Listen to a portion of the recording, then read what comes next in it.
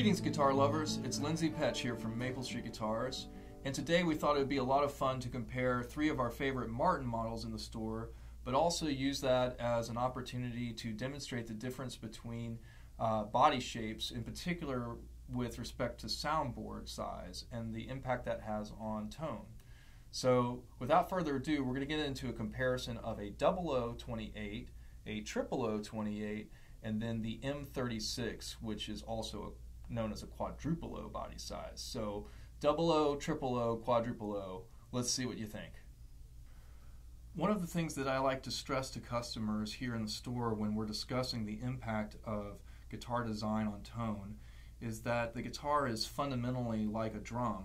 In fact, it kind of is a percussion instrument at heart, in that the top of a guitar is a vibrating membrane that is amplifying string energy as it's transmitted through the bridge.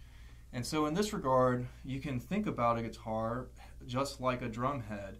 If you have a smaller bodied guitar, or in particular smaller soundboard template I should say, that will correlate to a smaller drum, and therefore usually will have a brighter, perhaps more penetrating tone, and certainly more prominent mid-range and treble.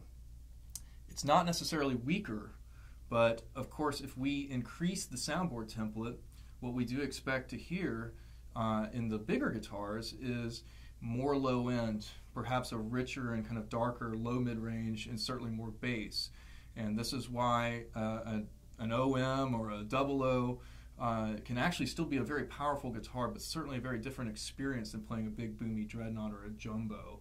So again, in today's exercise, we hope you will hear some of the differences between these soundboards, and again note that they're not necessarily so different in terms of their output, just the different shape to their sound, a different kind of frequency response. So again, we'll be listening to a 00, a triple O, and a quadruple O. Hope you enjoy the video, and here we go. Going from smallest to largest, let's listen to each guitar strummed. We'll start with the 0028.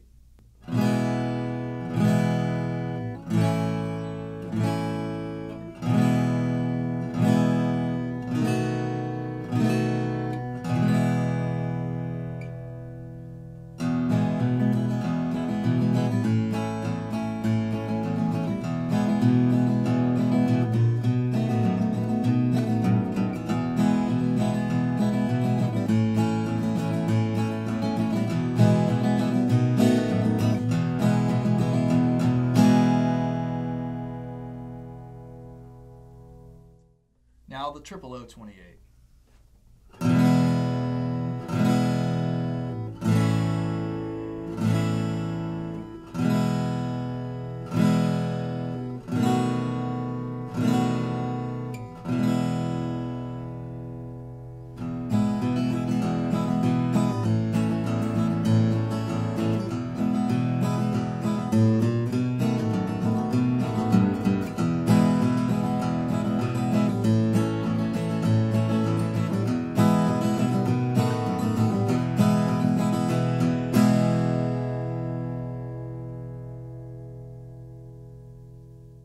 Finally, let's listen to the quadruple O 36 or M36.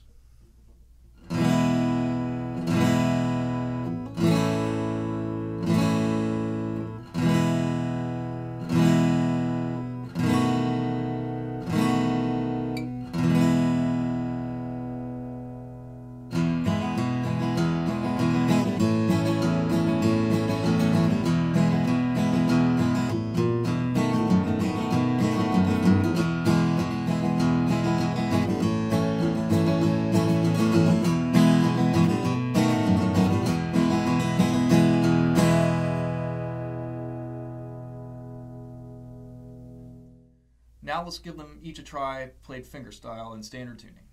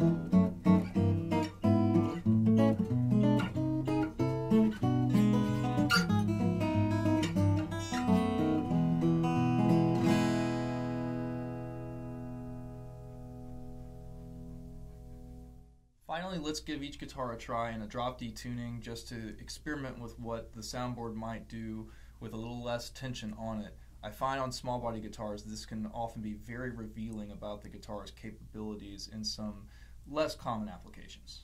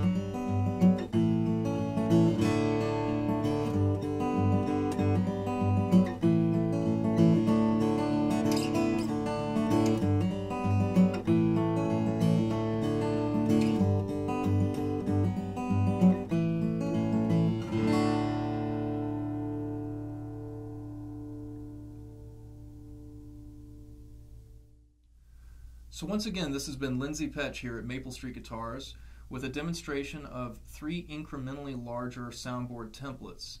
In this case, all 3 guitars had similar tone woods, Sitka spruce tops and Indian rosewood back and sides, and they were all the same make, Martins. So hopefully this was about as good a comparison as we can achieve to demonstrate the difference and impact of the soundboard size with a controlled group of guitars. We really hope you enjoyed the video, but if you have any other questions about these instruments, please don't hesitate to give us a call or find us on the web at maplestreetguitars.com.